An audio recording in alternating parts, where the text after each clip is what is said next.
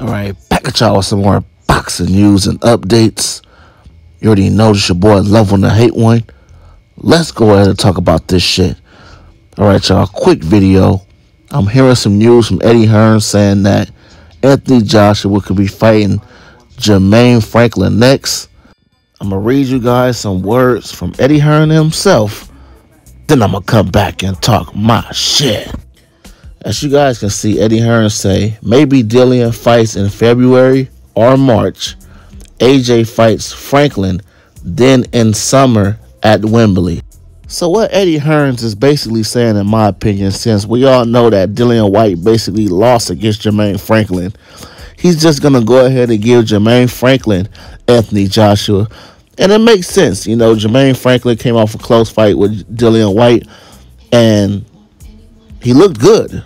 Anthony Joshua didn't look so good in his last fight, and he's coming off 2 losses. So why not get a tune-up with Jermain Franklyn, if you consider that a tune-up? If you lose, then, man, that means Jermain Franklyn arguably just beat both of your cash cows, Dillian Whyte and Anthony Joshua. But that's nor here nor there. But whether you win or lose, if you lose, the Dillian Whyte fight is still going to do big numbers. If you win, then, hey, I think the fight will do even bigger numbers, especially if you stop Jermain Franklyn, something that Dillian Whyte could not do. As far as Dillian Whyte, there's other guys Dillian Whyte can fight, y'all. Joe Joyce, Dillian Whyte can face the winner of Chisora versus Fury, or the loser versus Chisora versus Fury, which is most likely Chisora, which is still a good fight. Dillian Whyte can arguably fight Michael Hunter, Joseph Parker rematch.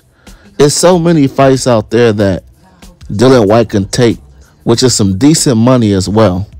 So I'm liking this fight right here between Anthony Joshua and Jermain Franklyn. It's a nice comeback fight for Anthony Joshua, and it's not an easy fight.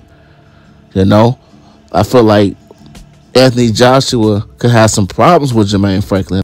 I also feel like if he's not on his P's and Q's, Jermain Franklyn could probably hurt him, if not completely outbox him. Jermain Franklyn is a good fighter. He made me a fan after that Dillian Whyte fight. And Jermain Franklyn, I like this fight for him more so because it's like you really didn't lose to Dillian Whyte. And this is your chance to kind of make up for that Dillian Whyte potential robbery loss, if you know what I'm saying. You beat Anthony Joshua. That's a bigger win than Dillian Whyte. That's my thoughts on this shit. I am